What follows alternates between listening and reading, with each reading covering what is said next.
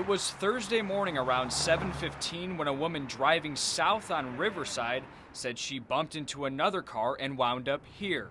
It's not something that we see often for as cars going in the river. We do have accidents on Riverside, and I would say the main contributing factor is speed. Officer Ashley says Riverside is a high traffic area.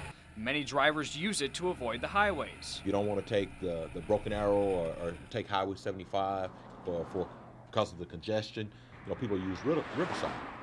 There are also bicyclists, runners, and walkers along Riverside. Walkers like Mary Eck. Well, it's really pretty, it's scenic, it's close to my house. Eck says she's out here 2 to 3 days a week walking her dog Flynn. She said she's lived in Tulsa for 3 years and says the close proximity between the road and Riverwalk from 31st to downtown can be tense. During the mornings it's not bad, but at rush hour it's pretty busy. Eck says pedestrians should watch for traffic. Ashley reminds drivers that their cars and trucks can be deadly if drivers are reckless. You just have to watch for traffic. We're on cell phones, we're texting, we're doing everything except watching that road and watching what we're doing.